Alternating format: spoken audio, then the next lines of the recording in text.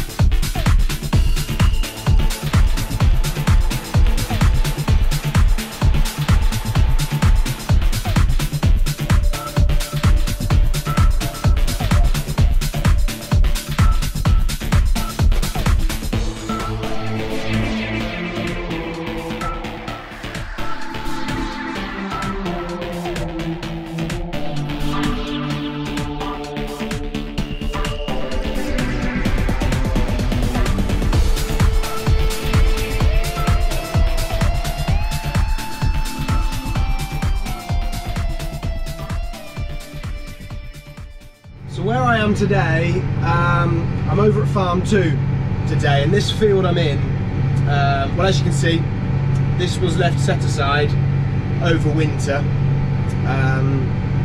This field does sit very, very wet. This whole sort of top half of this farm does. And in the next door field, about 10 or 15 acres at the top of the next door field, we had professionally drained last year. But such as just going in with a mole on this side is going to be a big help. And because of the drainage work that was done here, everywhere's just really sort of unlevel. It's not really fit for direct drilling, which is what we're going to be doing at the home farm. So I think over here at farm 2, I'm probably going to do a bit of cultivation soon, sort of find some soil, work it down, get it nice and level, ready for the drill. And I'll probably be making a start on that this week. I've actually got a couple of weeks because everything's late. We haven't actually started combining yet, so all the wheat and barley isn't quite ready yet. The barley won't be long, but the wheat will be another couple of weeks, I think. So I want a bit of time to sort of have a bit of a tidy up over here. So everywhere's been sprayed off. All the land that was set aside is now sprayed off. So the weeds are dying off. I'm molding today. This is about a 33 acre field, so this is going to be a good day and a half, 2 days molding in here. But by sort of towards the end of the week, I can be thinking about cultivating and spend a week or so here getting the ground worked. And because it sits wet over here and it's such a bit of dodgy ground, I will be drilling a bit earlier here. It's wheat that's going to be going in here, but I'm probably going to be here mid-September, which I know to a lot of people might be like, well, that's quite early. It's taken me a little while to get our agronomist on board with drilling that early, but over here it does make sense to just try and sneak it in a little bit earlier than you normally would. So as soon as sort of combining's done, I'll be thinking about drilling wheat here at farm 2. So if I can get all the groundwork done before harvest starts, then yeah, win-win. It just means I can crack on and be as productive as I can be, I suppose. But yeah, I'm really pleased with how the mole's going today. It seems to be doing a good job. It's just it's very slow.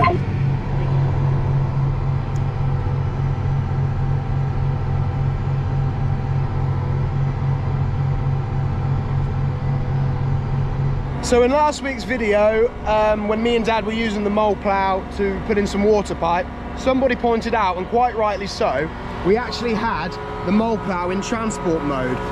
The drawbar normally sits up here for transport mode.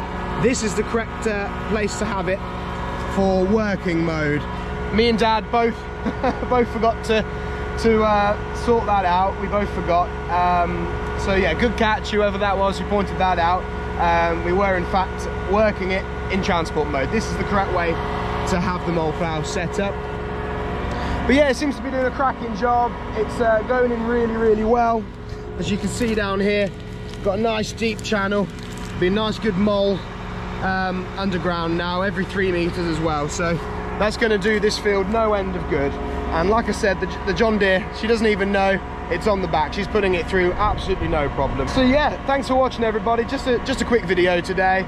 There's plenty more to come though, as I get busy with you know, all the groundwork and harvest, and will soon be time for drilling again. So lots and lots more videos to come. Before I do go, I do just want to do a quick shout out, a quick mention to a new channel, a young lad called Will.